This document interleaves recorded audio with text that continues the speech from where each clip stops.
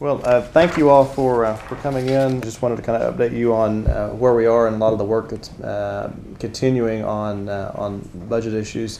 As we've discussed before, obviously since almost after adjournment last year, the House has been preparing for and planning for what we expected to be an even more challenging budget year than what we had last year.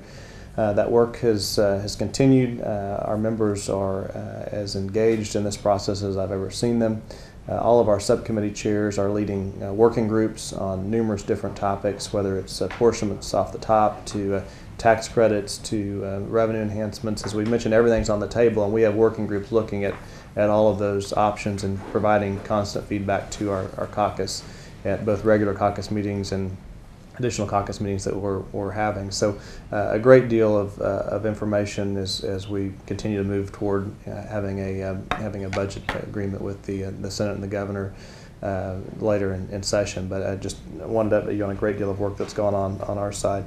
Obviously, it's a lot of information that members are trying to digest. The situation is incredibly serious, as we all know.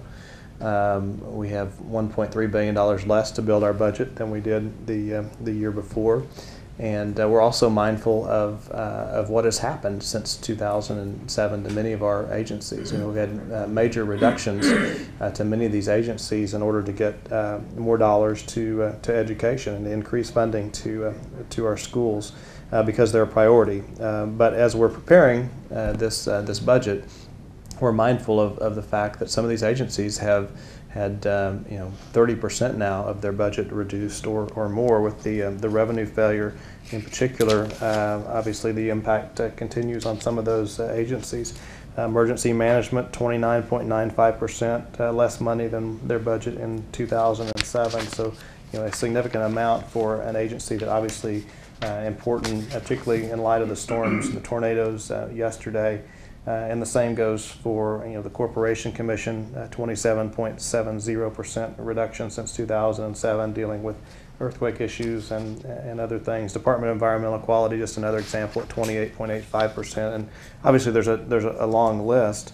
Even with the revenue failure and after the rainy day funds are applied, our schools are still up 1.18% since 2007. But it's because they're a priority. And that is why the House has taken a position that as we're building this budget for next year, and because we have heard now from a lot of school districts around the state, superintendents, our members are receiving emails that many are building budgets based on guesstimates. Where this number came from, I have no idea, but anywhere from 10 to 15 to 20% cuts in their state appropriation.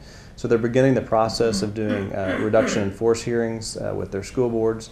I've sat through those before. Those are obviously emotional roller coasters, not only for the teachers, but for the parents and students and others that come to support their teachers when school boards go through that experience.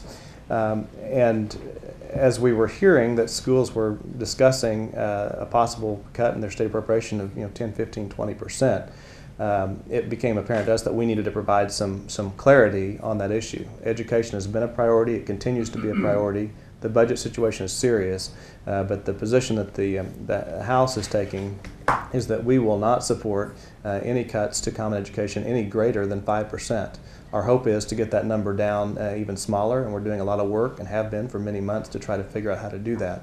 But for planning purposes for schools, and so that they can avoid putting teachers through reduction in force hearings that are unnecessary because they're planning 15 and 20% cuts, we just want to provide some clarity that the House's position is that the House will not support anything greater than a 5%, and our hope is that it's even less. Now that's 5%. Again, keep in mind that after the rainy day funds are applied, the cut to common education after the rainy day fund was applied was 2.34%, I believe, was the actual number. So the revenue failure occurred twice. We backfilled $51 million. And so the actual cut to Common Ed was 2.34%. So if you say that the bottom dollar no more than 5% on top of that, so you're at 7.22 when you adjust with all of their other sources, it would be no greater than 7.22% from the original FY16 or 5% over their current appropriation after the revenue failure and after the rainy day funds have been applied. So just wanted to offer that clarity, because I know a lot of schools are getting to that point where they have to notify teachers, and they're in a unique situation where they need that information, and just wanted to provide that clarity as well. But a lot of work, not just on education, but on all areas of the budget, all of our agencies, and work going to hopefully reduce those cuts to other areas of the budget as well. But just wanted to mention that one in particular.